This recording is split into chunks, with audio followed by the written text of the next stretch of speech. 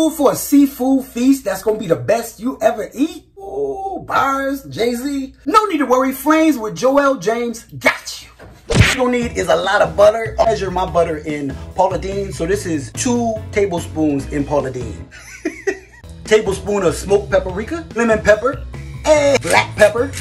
Ice King Gourmet Seafood Seasoning, bay leaves. Teaspoon of cayenne pepper, which might be a lot, but y'all know spice is life. A nice big onion, grab your shank. I got a handful of garlic, I'm gonna put it in the pilon. You could dice the garlic up if you don't have a pilon. Ginger. Things about to get real, so I'm gonna get my Flames with Joel James apron. Y'all better get y'all an apron. Since they're wet scallops and they have like a film over them that makes them gooey when you cook them, we're gonna brine them first to just make sure that they're gonna be nice and tender. We're gonna add some salt to that hot water. We're gonna stir it in just so we can dissolve it, scallops, and I've added some ice cubes, and I'm gonna let this sit for about 10 minutes. Of our butter seasoning to the water. Sebastian and Sebastian twin brother, y'all know about Sean Paul. I'm gonna wrap these up in aluminum foil. I'm gonna put them in the oven at 425 degrees for about 8 minutes. Hey, we're gonna name them Queen Elizabeth, Harry, and William. We're gonna add them in our snow crabs. Hey, this stone crab claw. I thought this was beautiful. Looked like a pelican beak. Man told me that these crabs, the stone crab, when you cut off their claw, it grows back. So I asked them, well, is this the original claw? Like, I don't want the prosthetic claw. I don't want the second claw. Give me the original. That one, I'm sure that original claw got way more flavor than that second one.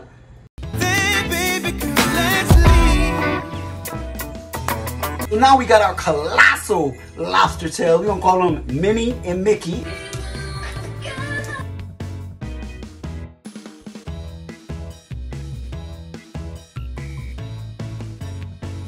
These with olive oil, or you can use the regular olive oil. These with some garlic powder, or that butter sauce on top of there. Put some of the water from our crabs into our butter sauce.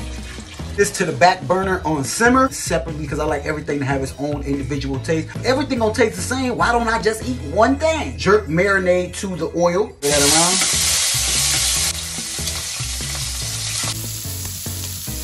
around. Add a little bit of that butter sauce to the bottom of it just to bring the real Joel. From the burnt in the bottom of this, I'm going to add it now to the butter sauce. Potatoes and corn earlier, I am going to add them to the butter sauce. Shake up some fresh lemon in here and in the butter sauce.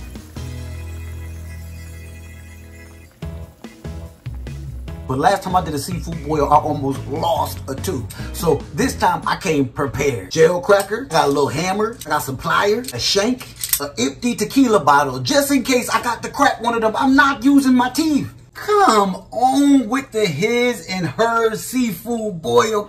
This seafood feast was absolutely amazing. The flavors was over the top. Everything was so delicious.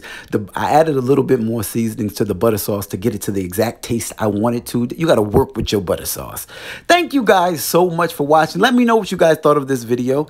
This was one of my date night inspiration videos. And if you're single, treat yourself. Flames with Joel James.